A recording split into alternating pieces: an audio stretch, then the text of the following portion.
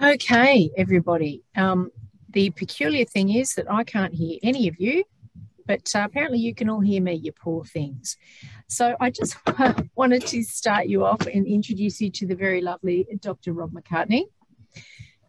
Dr. Rob is an occupational and environmental medicine specialist with over 20 years experience in the field. His particular areas of interest are the well-being of individuals, but also the minimisation of organisational risk and the minimisation of the impact of industrial processes on people and the environment. So a really sort of a well-rounded portfolio. This is a man who does extensive medical examination of work in the aviation industry, but also the coal mining industry, so above the skies and well below the earth. So he's covering all bases. He's also Chief Medical Officer for Woolworths. Hope that gets him some cheap groceries. If it doesn't, that's pretty disappointing. You clearly deserve them.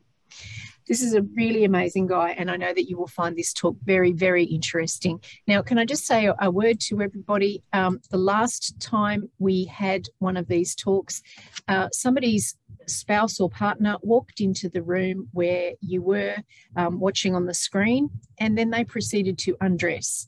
So if you can make sure that if your spouse walks in that they don't undress, or if you quickly could mute your video so that no one else can see it, because what it meant was our last talk we could not release as a video, we could only release it as an audio. So to protect the undressing person. Anyway, take care, sit back and enjoy the wonderful Dr. Rob McCartney. Thank you. Hello, thank you very much, Michelle. Now, Michelle can't hear me say thank you, but I'll say thank you anyway, and thank you for the introduction. I'm now presuming everybody else can hear me, and if you can't, I can't ask you that you can't hear me, so I'm just going to start presenting.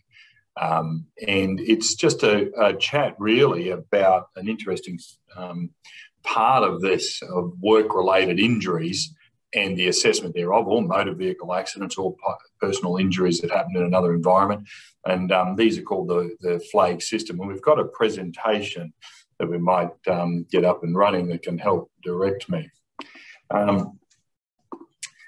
Essentially, what we try to do, I was introduced as doing lots of medico legal. I do a bit, but my original background was I built occupational medical centres, so clinics that were specifically specialised in treating work-related injuries. So every day across the country we might have 50 walk-in injuries, and those injuries would then be managed by our doctors, and we would develop acute injury management, rehabilitation, return to work, etc. The good news is, of course, most work-related injuries, well, first of all, most work-related injuries and motor vehicle injuries, they don't go and see a doctor at all. They just manage it themselves, or you get some first aid, get better, go back to work, and it all goes away. Then there is a certain percentage that need to go and see a doctor and get treatment, what we call a medical treatment injury. I'm hoping everybody can see the screen now. I'm just going to talk, and sometimes the slide's going to match what I'm saying and sometimes not, but let's have the discussion. So as I said, the good news is most people who get back pain, neck pain, knee pain or leg pain just manage it themselves. It goes away. They don't come and see us. And that's because of the human body has a wonderful self-healing mechanism until it doesn't. What makes someone want to see a doctor about an injury isn't straightforward. Sometimes it's about the severity of injury, another time it's not. But when you do see a doctor, it doesn't always necessarily improve an outcome. It depends on that doctor's experience and training and the ability to diagnose and treat the injury well.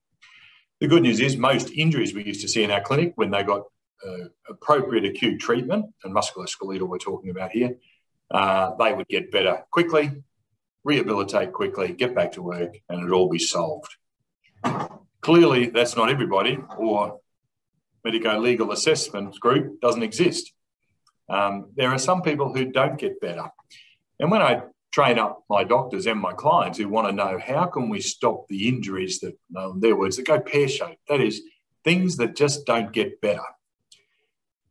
Now, sometimes these are because of the severity of the injury right from the word go. And if someone has a catastrophic spinal injury or multiple traumatic injuries or amputations, clearly the severity of the injury means they're going to end up with permanent symptoms, impairment and disability. Those ones still need our attention, of course, and will need these medico-legal assessments, but by and large, they tend to be fairly straightforward. The impairment matches the disability. And I'm sure everyone on the tele meeting knows the difference between those two. Other people are the most stoic people in the world you've ever met, and they end up with horrible impairments, 30-40% impairment, and yet their disability is minimal because of some sort of protective mechanism they have built into them. Sometimes these are self-employed and they don't have much choice. Footballers, for example, professional sports people tend to have quite severe injuries and pain, but it doesn't equate to disability because the rewards to go past that obviously are sufficient.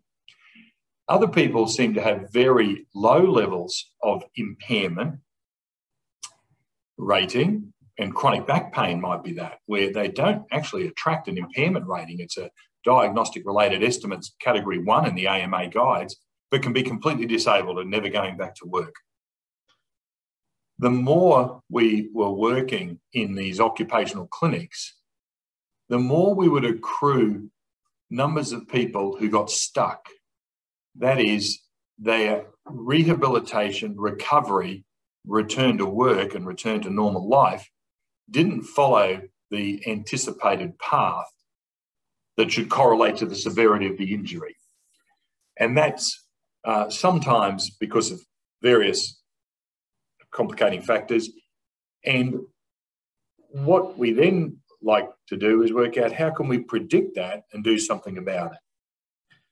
And that became essential when we treat acute work-related injuries, because if we don't pick them up early enough, these things that impede the recovery of a person from their injury, they end up with protracted disability, which leads to its own psychosocial problems. And then they get caught up in the legal process, which sometimes doesn't help their long-term outcome.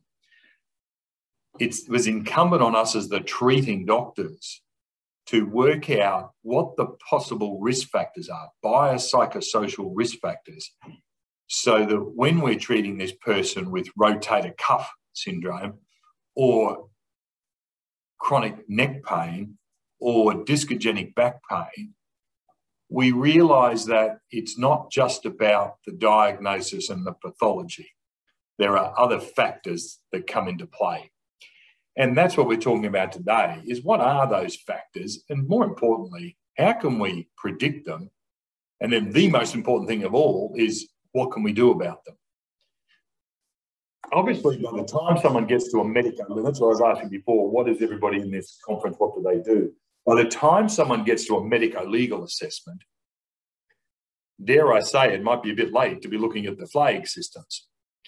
But if an insurer or an employer or a lawyer sends someone with a chronic illness or injury early enough, recognising the flags and managing them can still be of use. If you see someone 2 years down the track who still hasn't returned to work and has got chronic back pain, having an understanding of the flag system is really useful and enlightening. There's not a lot of evidence that's going to make a lot of difference. But let's go through them and talk in a bit more detail. Clearly, what we know from the evidence is the longer someone's off work, even taking into consideration the severity of the injury, the longer someone's off work, the worse their outcome. Returning to work as soon as possible after an injury on appropriate and safe duties is the best pathway of recovery.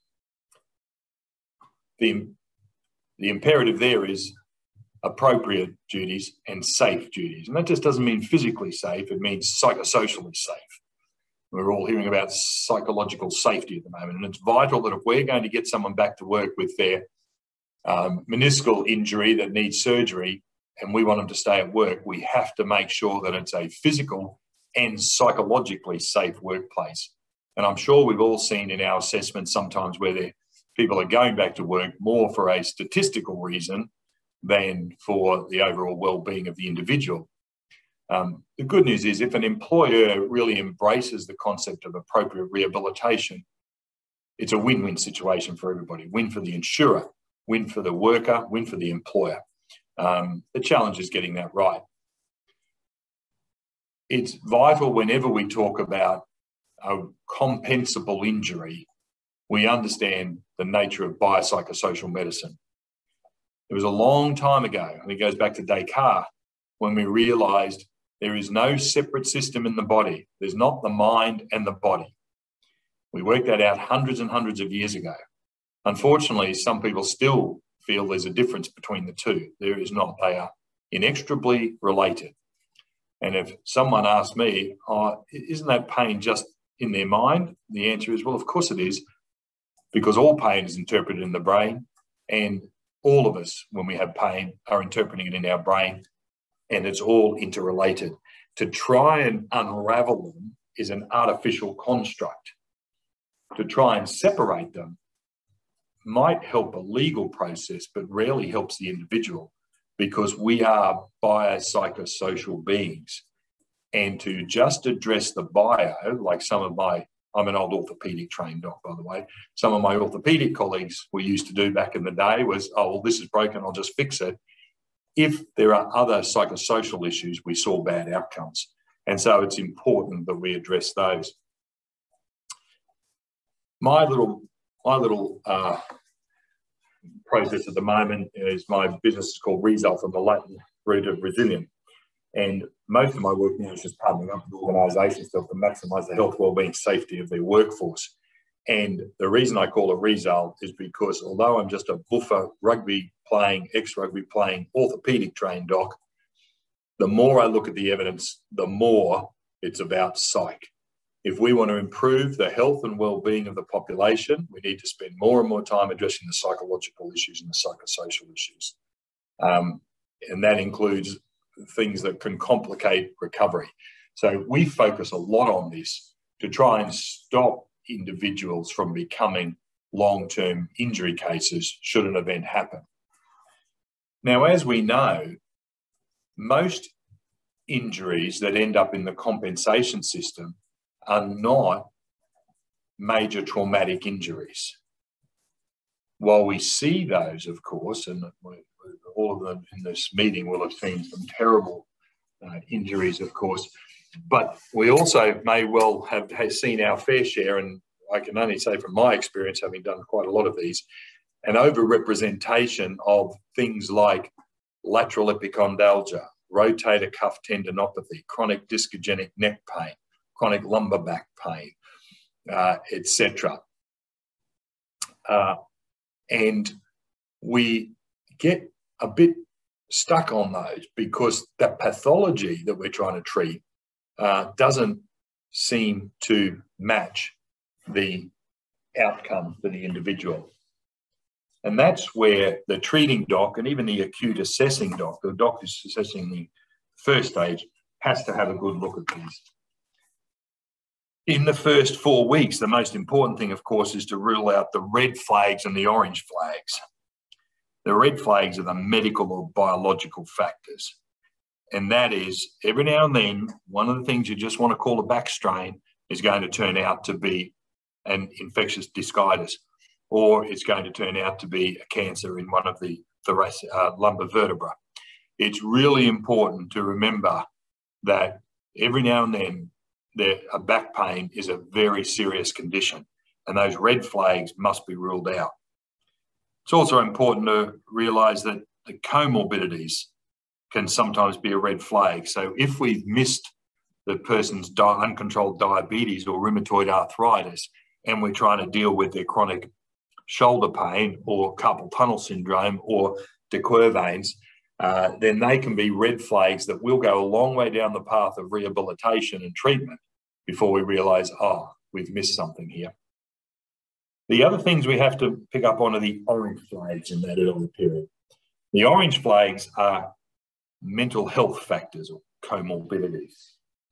And that can include the personality disorders. It's really important to pick up on those. If we've got someone who's got an acute stress response, is going on to develop post-traumatic disorder, or has a significant personality disorder, it's really important to pick that up early, because if we don't manage that orange flag mental health comorbidity, prognosis is difficult. Down the track in medico-legal assessment, it's vital to pick those up. They often don't add much to it in the latter stages, except those of us who understand the biopsychosocial model will always recognise that an uncontrolled mental health condition is a severe impeding factor to a good recovery from back pain. And often I have to talk to my patients or injured workers and talk about, if you've got diminished mood and anxiety and chronic back pain, we really struggle to get rid of one without getting rid of the other. The back pain, the chronic pain, can lead to diminished mood and anxiety, but diminished mood and anxiety can lead to chronic back pain, and it becomes a vicious cycle. And I often tell them, if we don't get your anxiety and mood disorder managed, we can't get rid of the back pain without zonking you out with really strong opioid medication, which will just create a bigger problem for you. And I think that's the orange flag system. What we're talking about today, though, is more the yellow flags, the other flag system, the psychosocial flags. But it's important to remember, rule out the red flags and the orange flags, which are what we would call the medical or biological factors, before we start blaming the yellow flags. And I do recall, and this isn't because I'm a great doctor or the other people are particularly bad doctors, it's just an anecdote, seeing someone who had been getting treated for, I think, about 8 weeks with back pain and was off work and receiving treatments. And when I saw them, they got sent to me as a specialist occupational physician saying, what's going on here? I was apparently the first one to undress them, and there was a big stonking pilonidal abscess. And I said, is this your pain? And I touched it and said, yeah, that's it. I said, right. Always remember the red flags and the orange flags. But let's get to what we're talking about, which is the issue of the other flags, the psychosocial flags. And there's various colour ones there. We'll talk about what they are, but we're then going to have to talk about how do we measure them, and does it do us any good to measure them? And that's the last question, because when we did a trial in our workplace and we started measuring them, it didn't initially make any difference to the outcome, which begged the question, well, why are we measuring them? What we do know from the evidence is, if the individual has any of these flags we're going to talk about, the yellow flags, the blue flags, the black flags, etc. If they have these flags, their risk of chronicity increases significantly. And we know that for all of them. But what do we do about them once we pick them up becomes a much more problematic issue. When I talk to workplaces about what's the best way to minimise an injury going bad, the two most important interactions are what the supervisor says to the injured worker, and that's probably the most important, and then what the first doctor says to the injured worker. Now, it's irrelevant if someone's done a fractured femur. That's just a straightforward orthopaedic problem. But for the back pain, neck pain, shoulder pain, knee pain, de Quervain's, carpal tunnel, lateral epicondylgia, medial epicondylgia, etc., those first few interactions, both with the employer and the doctor, and I'll throw in there the insurer, are vital. And because it can lead to some of the flags we're going to talk about shortly. Socially and psychologically, if people are impaired, the likelihood of making a long-term recovery diminishes, as we've talked about. Obviously, the other stressors associated with this are the financial stressors that most insurers in most states, people do not end up getting the same payments they will get before the injury. And the payments are often inconsistent and can take some time. When I advise clients, I always talk to them about this as a problem with chronicity of injury recovery, is if the people feel disadvantaged, that leads to anger, and that leads to unnecessary complications in legal processes. This is just a slide to remind everyone here, the idea of prevention isn't just primary. That is, well, don't have them lifting heavy things in the first place. Don't have them getting exposed unnecessarily to ergonomic hazards. But that's just the primary prevention. In medicine, secondary and tertiary is really important to decrease long-term outcomes. And that's what we're dealing with here.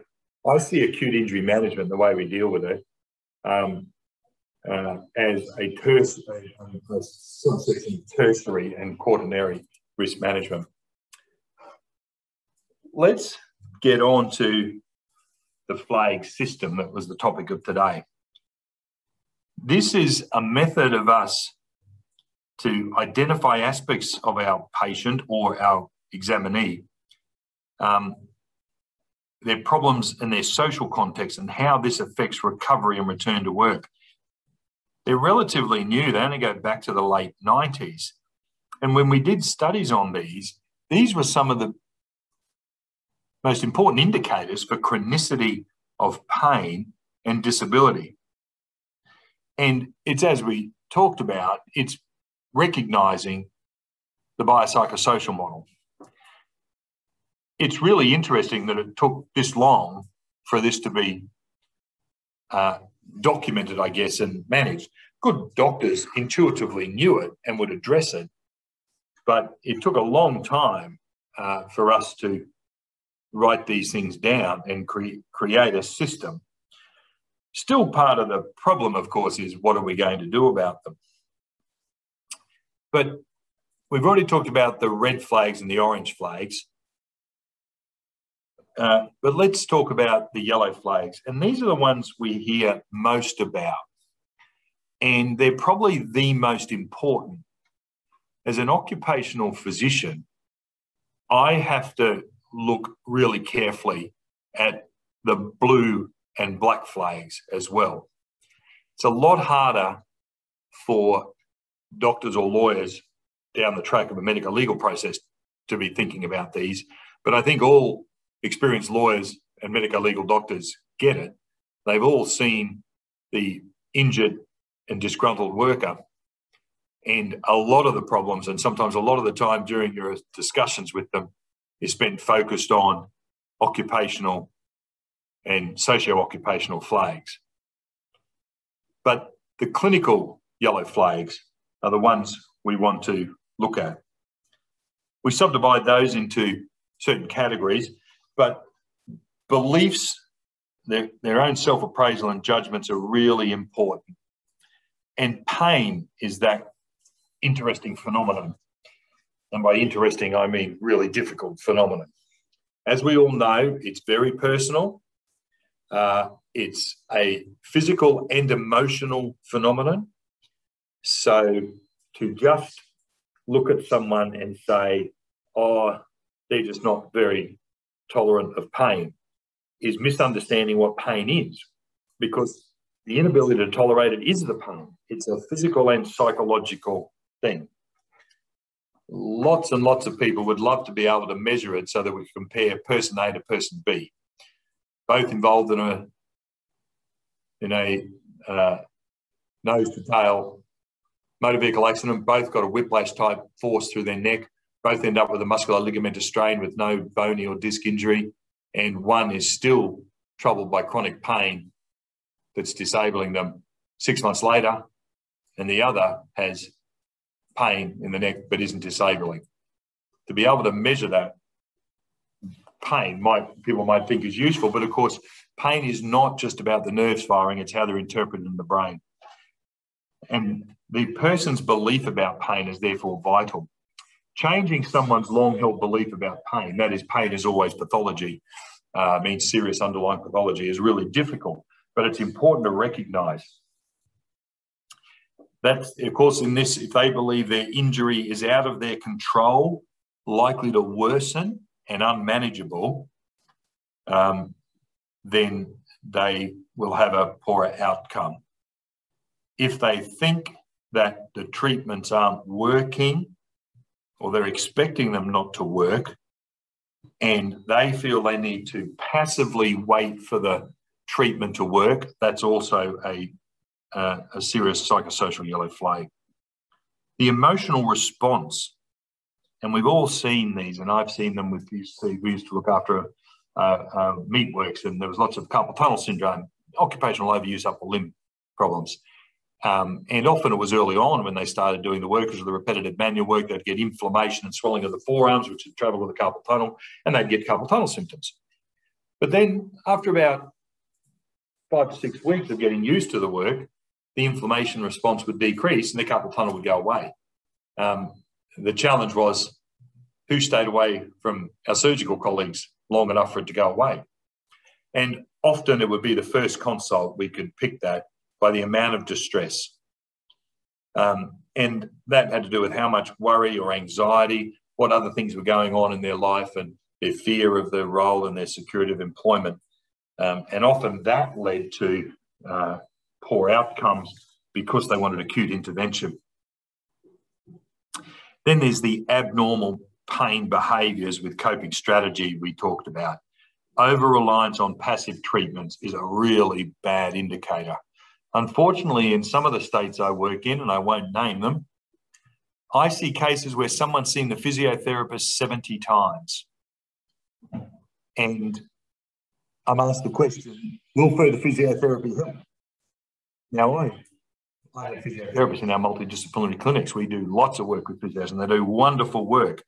But it's fair to say after 70 sessions, it may not be the type of therapy the person's going to respond to.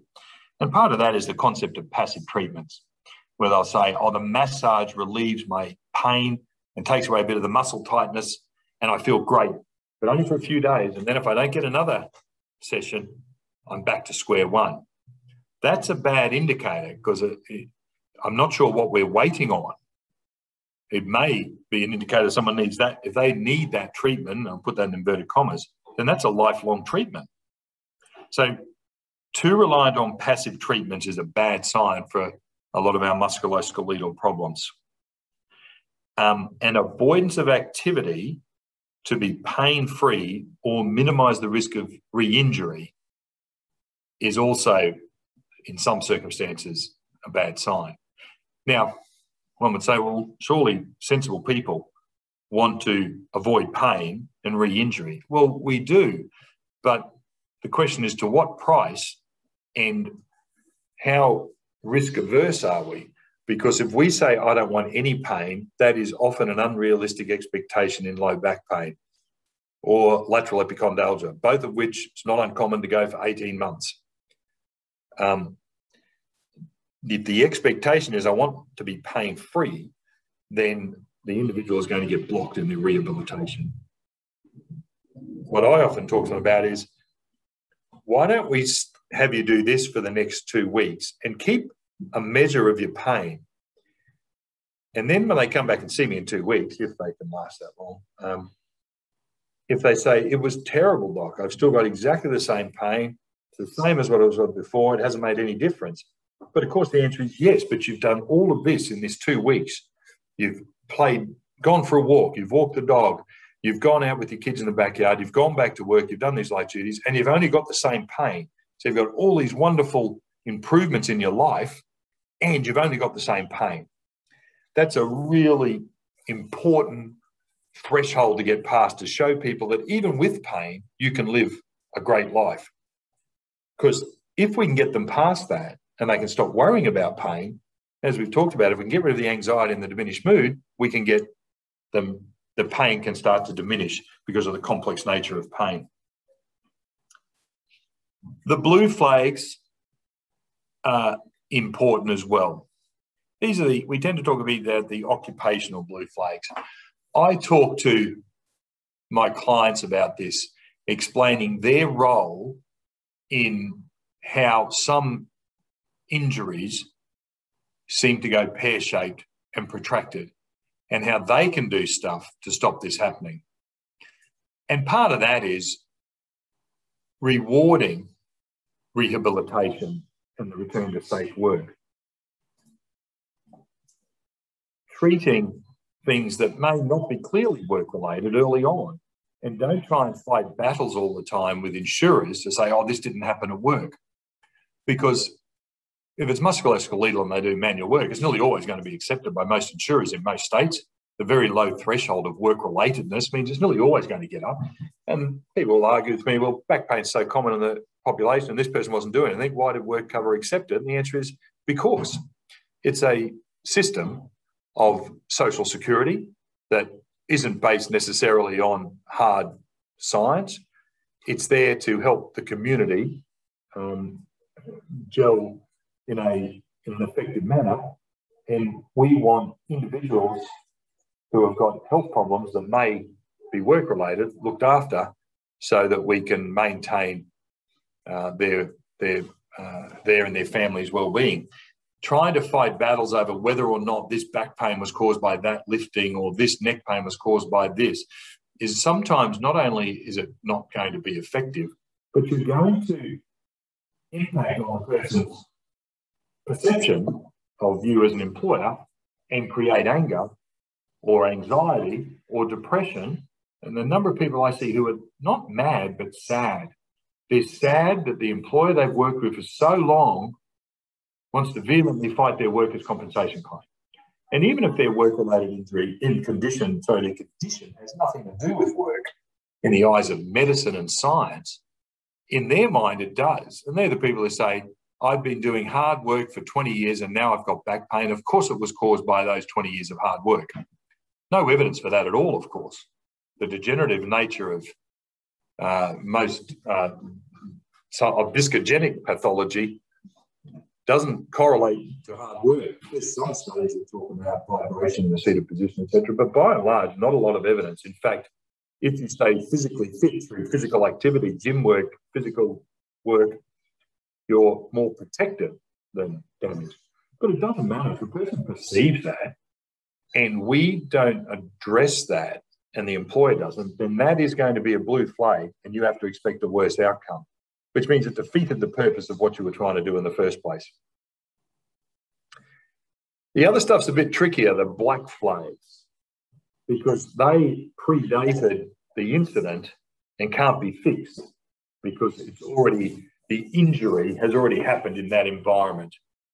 And that's about the concept that they feel their workplace is unsafe, that they're not appreciated, and the work is lousy, and all that happens is you get given more work and more work as you go along. Black flags can also be conflict with insurers and when lawyers get involved. Now, for my legal colleagues on the call, that's not all lawyers, but I think we all are aware of some of the personal injury lawyers who don't necessarily help their client recover from the injury and get back to full functioning and rehabilitation. In some circumstances, there's a financial conflict of interest for someone to get better from an injury, get back to full work and have no future economic loss. I think it's a very small number of lawyers who worsen the problem, but they're definitely there. I think just like in medicine, there's some doctors who through mistreatment worsen medical outcomes. but by and large, most doctors do the right thing. By and large, most lawyers do the right thing. How our family interacts in the legal process is really important as well. So these are the flags that we know make a big difference to the outcomes for individuals. Unfortunately, a lot of these are just picked up by us down the track, many months or even years. And when we're asked, why do you think it got like this? We can be all very clever and say, well, have a look at this and these problems, etc. It's very easy to be the, what we always say in medicine, to be the last doctor, because you've got all of the hindsight benefit of all the other doctors to then be the person who comes up with the fancy solution. The challenge is, what do we do about them early on? It's really important, I think, for treating doctors, physiotherapists, etc., to be aware of these when they're first treating. And I think those of us who are doing independent assessments or second opinions, and I often get a lot of referrals. I get lots, what's this got to do with work? But I get lots of others saying, where the referral in essence is, why isn't this going away? Why isn't this getting better? And if we get them early enough, we can do something about it. But way down the track, being smart and knowing about these psychosocial flags doesn't necessarily help. We need to know early on. And then it takes really good communication to deal with these.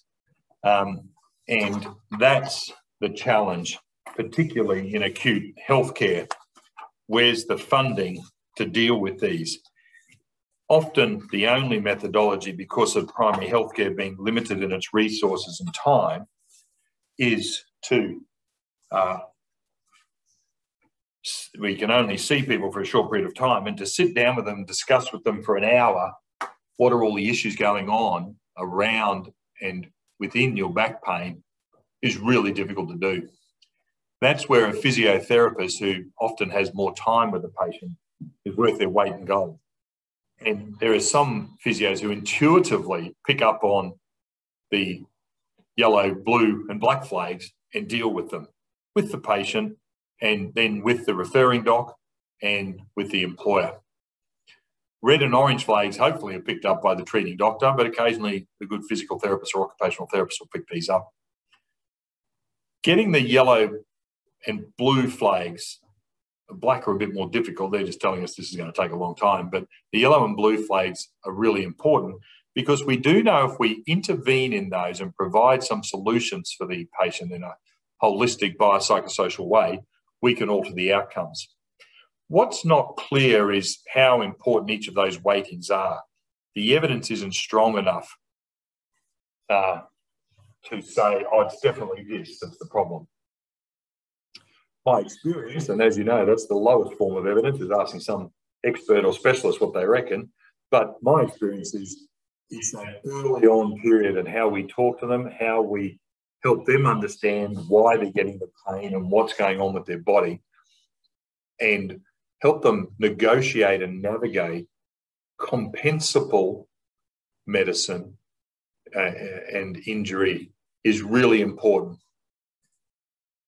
If you have the time in the acute phase to do the tailored approach, look at the support needs, work out when there's adjustment to injury needed. It's really important to not fly into that too early. There are a lot of people who, if you start telling them, I want you to see a psychologist in the first few weeks or even months of a physical injury, it's sometimes a bad consult, because they will then start to think, oh, hold on, are you saying you don't think I'm in pain? You want me to see a head shrink. You're saying it's all in my head. You reckon it's me, not the injury. And if we're going to introduce early adjustment to injury counselling, it has to be very carefully implemented, introduced, and discussed with the client or the patient what we're doing it for. And that means you have to buy into that your patient can understand a lot of these complex matters of the biopsychosocial model. A lot of people think it's too complex. They won't get it. And we just need to tell them, oh, look, your back is out or your disc is out. And, of course, as we all know, in back pain, almost never is that the case. And almost never do we know what's causing the back pain anyway. Nikolai Bogdan showed that the intra-user reliability diagnosis of the cause of back pain is appallingly low amongst doctors, physios, neurosurgeons and orthopaedic surgeons because it's not clear most of the time what's causing it. But that's okay to talk to patients and say, what we do know is your back is good, but your pain fibers are firing. The problem with that is that affects your mood, and the mood then makes the pain fibers fire more. I think we really need to talk to somebody about how to manage that pain by talking about how we can improve our mood while we've got the pain. I think that's the way I help people embrace adjustment injury counselling. I don't tell them because I think they've got a psychological problem or a psychiatric problem. It's vital we give people the light at the end of the tunnel, in my experience. I know some of the evidence is concerned, particularly amongst our pain physician colleagues, that to be overly Panglossian or Pollyanna-ish and tell them, you'll be right, most people's pain goes away. They worry that that isn't telling them the truth because a lot of people's pain doesn't go away. And they're right, but also they're seeing a biased sample. And even when we look at the evidence that says, oh no, lots more people end up with chronic pain than we originally thought, that's still a biased sample because we're only seeing those who actually see a doctor in the first place. When I had my own dystogenic back pain from initial rugby trauma, and I kept getting recurring pain, I think I saw my doctors and my physios about 15 times before I realised this isn't actually making any difference. So I don't see them anymore. That doesn't mean I haven't got ongoing pain. It just means I've realised it doesn't make a whole lot of difference whether I see a doctor or the physio anymore. I just do my exercises and move on with it. But that doesn't mean I'm tough, not at all. I'm a sook and I don't like pain at all. What it means is that I realise, fortunately, that although it may run a protracted course, the pain will go away. You know, when we say that to some patients, it turns out to be a lie. But most of the time it's the truth. And if we can't alter the outcome, you're much better off being optimistic because the optimism will improve their mood, decrease their anxiety, which we know is a good outcome from the pain. So reassuring people in these early stages. So in summary, what we know is most injuries in the workplace, musculoskeletal injuries, are not major traumatic injuries. The vast majority of medico-legal assessments that I will do are often chronic musculoskeletal pain, but not major trauma. And that's neck pain, back pain, knee pain, shoulder pain, lateral epicondyle, de Quervain's, etc. Occupational upper limb abuse syndromes.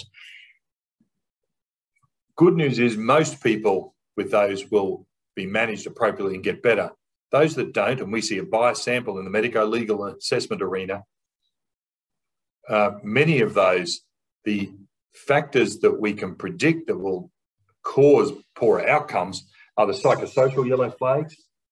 It's vital that we as practitioners in this subsection of medicine and law recognise these, because if our ambition is to help our patient or our client get the best possible recovery and future well-being, including workability, we can't ignore these psychosocial flags. We must understand them, record them, and put in place strategies to minimise them, to either remove the issue that's creating the flag or get them some assistance with regards to their psychosocial well-being. Well, that's the end of the presentation. If there are any questions, if you could go off mute, I guess, we'll just get rid of the presentation so I can see people. Or I don't know if we want to raise a hand. This is where Michelle would come into her own, but she can't hear us. Oh, she can. She can. Yes. Hey, I finally worked out what the technical difficulty was. And for the first time in my life, I can say it was my fault. It's never happened before, so it's been a big learning That's the curve for me. first time you've had to say something was your fault, Michelle. Yeah, look, I knew I'd make a mistake one day, and it just turned out to be today. I ended up hearing slightly over half of that, and it was awesome. You're a great presenter, and there was certainly a lot for all of us to think about. And I thought that that's just awesome. Let's open up to questions. Obviously, in our clinics treating these injuries, we've been looking at this for a long time. We started off doing trials where we would record early on when someone walked in with a musculoskeletal injury, we'd get them to fill in a questionnaire because we're trying to pick up on it early. The challenge, of course, is you start asking, my truck driver mate, 45, who's hurt his back because he hit a pothole or because they didn't fix the suspension in his seat. And when we start treating his back, then I start asking him, now, how are things going at home? How's your marriage? How's everything? You can see some of them don't necessarily like those questionnaires. They don't mind if you ask them in subtle ways, such as, how's work? Do they treat you all right there? You can get a whole bunch of information by asking an open-ended question like that. Or, is this impacting you at home? Often I see blokes with your problem. It seems that, it can affect your relationship even. And then they can open up. But if you just give them a questionnaire, which is, of course, the really cheap, effective, cost-effective way of doing it, they don't like it necessarily, and it can have can worsen the outcome. So I think be careful about how you screen for yellow and other flags, but it's vital we get them. The challenge is how you're going to get them in an effective way. Actually, that's something I noticed when I was working in legal firms, that to get the fullness of a person's potential claim, there was so much more than just the injury at foot and the surgical or other mechanical interventions to heal that injury. There was, as you say, the full range of, I can't mow the lawn anymore, I can't pick up my children anymore, I can't engage in relationship with my partner anymore because my back or whatever.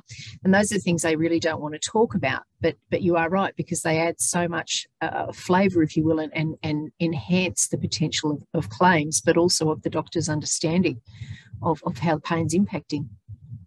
That's right. Engage in relationship with my partner. You mean like talk about tax returns and stuff? Look, exactly. Adult themes, mortgages, children. Yeah, that really creepy adult stuff. Hey, look, everybody, that was really great. We had very good attendance today. As usual, I will follow up with a little bit of a summary, and we will release the audio recording to you within the week. So those of you who missed or those of you who watch it can watch it again and also share it with your colleagues. We, again, thank you so much, Dr. McCartney, for making your time available to us. It's absolutely so valuable to all of us that you do that. These resources are wonderful.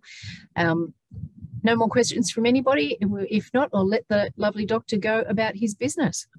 Stay safe, everybody out there. The COVID's still around. Stay safe. Absolutely. Thanks so much. Take care.